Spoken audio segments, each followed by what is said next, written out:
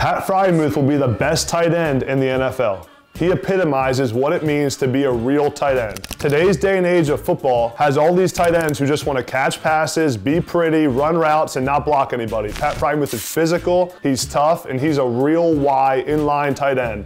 But don't fool yourself, he can also run routes and get vertical down the seam. The Steelers have one of the best tight ends in the NFL, and I think within the next 5 years, he'll be the best tight end in the NFL.